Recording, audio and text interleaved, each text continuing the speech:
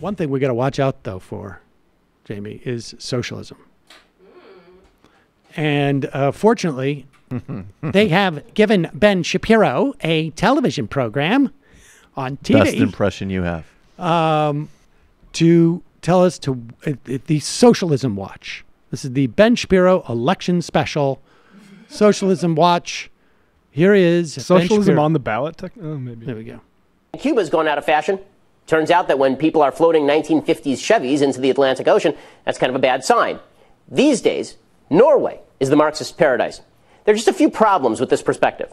First off, Norway isn't socialist. It's a capitalist country burdened with massively expensive socialist redistribution programs.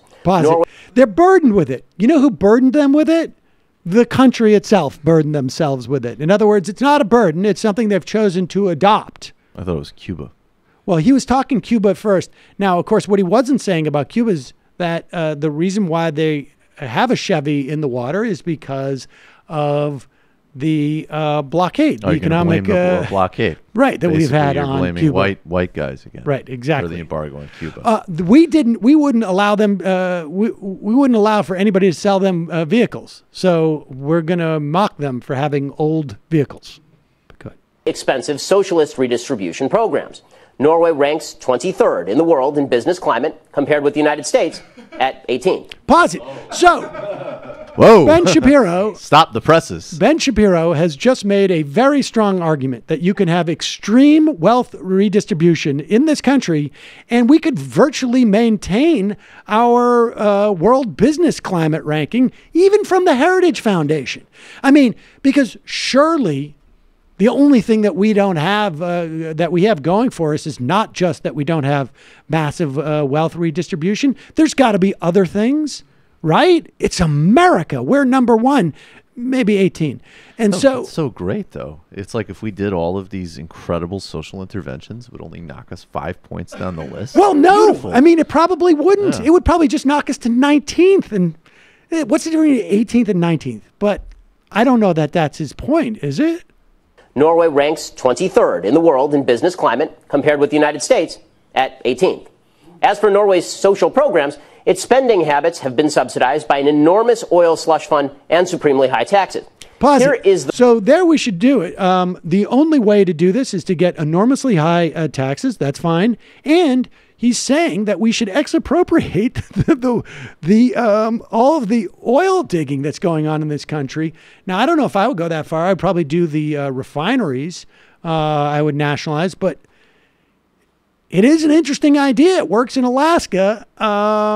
That money, at least in some part, comes from the oil that is dug up there. Maybe we should do a part of that here. I also just like, though, just like it's public, so it's a slush fund. Like, is Exxon a giant slush fund?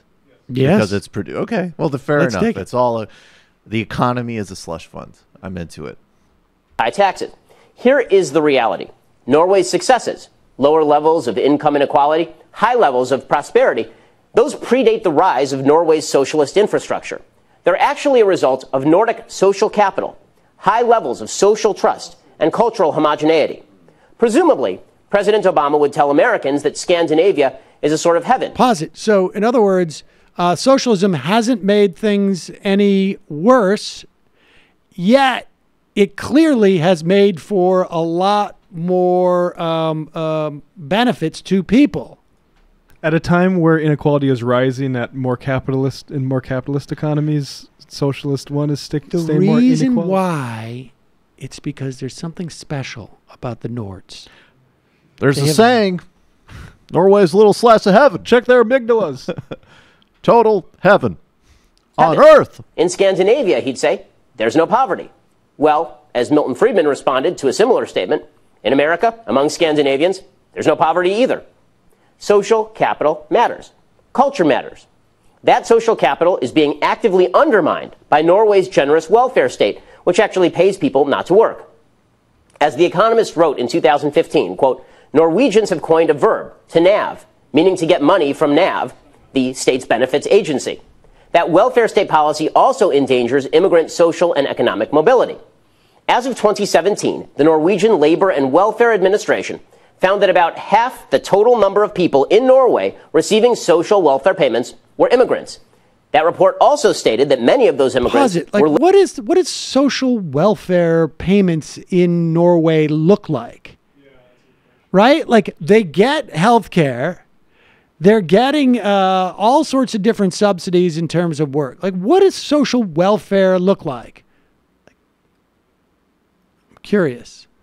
But everything sounds fine so far. Receiving social welfare payments were immigrants. That report also stated that many of those immigrants were living in poverty-like conditions. Well, that's probably why they were eligible for the welfare. But what he fails to argue is, what's the problem? The only problem, it seems to me, is they need to make the social welfare payments higher. The only thing it sounds like he's trying to argue is that there's something fundamentally better about the Nords. Yeah, I wonder what that is. Well, in his mind, it seems like he's arguing that they're homogenous, so they can afford to spread resources around. No, it's the classic, they're all white, so they have high social trust, which is why they have a great economy, and they can have the right wing says they have high social capital, which is why their capitalism works. And then the neoliberals say they have homogeneity, which is why they're able to have a social safety net. And they're both just lanes for arguing against why we can't have universal health care and so on here. It sounds like he is making an argument that you can genetically have a higher class than other people, right? He's tying it to race and racial homogeneity. Yeah, I mean, they shift to culture now, but we know. Yeah, but it's the same. Pretty amazing that the top three largest amounts of Scandinavians in the country are in blue states. Also, I know, from North Dakota, a lot of those people were given land by the United States government when they came over here and told if they farmed it for a period of years, they could just have that.